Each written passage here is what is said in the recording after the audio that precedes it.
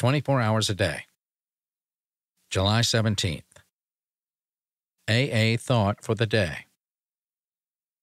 The new life of sobriety we are learning to live in AA is slowly growing on us, and we are beginning to get some of that deep peace of mind and serenity that we never thought were possible.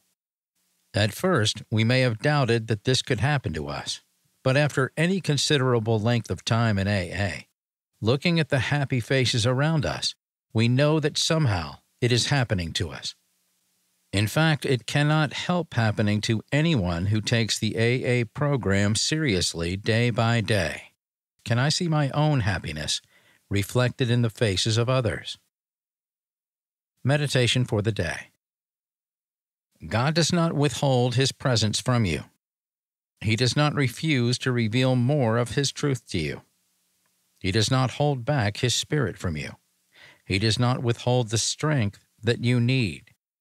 His presence, His truth, His Spirit, His strength are always immediately available to you whenever you are fully willing to receive them. But they may be blocked off by selfishness, intellectual pride, fear, greed, and materialism. We must try to get rid of these blocks and let God's Spirit come in. Prayer for the day. I pray that I may remove all blocks that are keeping me from God.